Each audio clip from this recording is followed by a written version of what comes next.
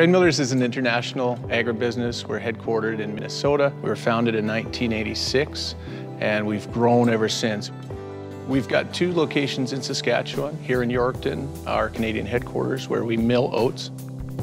Saskatchewan gives us a competitive advantage to better integrate our businesses by being located right in the heart of where our supply is.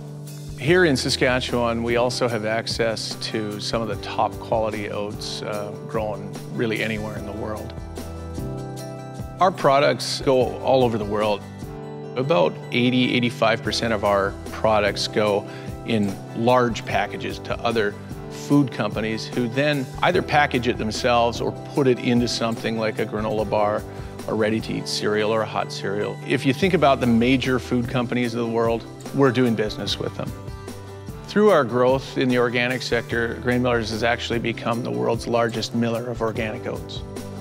Organic demand virtually around the world is growing, and we're able to tap into that from Yorkton. Our relationship with our oat producers is paramount to our success here. Saskatchewan producers are very adaptive, so that's a really strong benefit to have, is to be linked to that community of growers who are so responsive.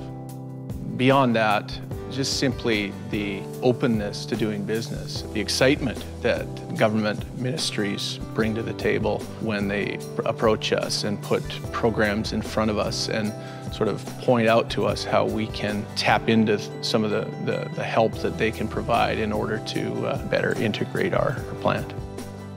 Our story in Yorkton since 2001 is actually one of continuous growth. It seems like every year or every couple of years we're doing a fairly major capital expansion here in Yorkton.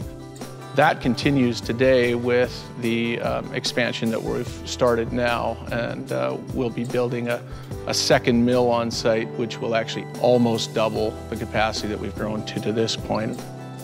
So we see global demand for oats continuing to climb. It's a steady growth story.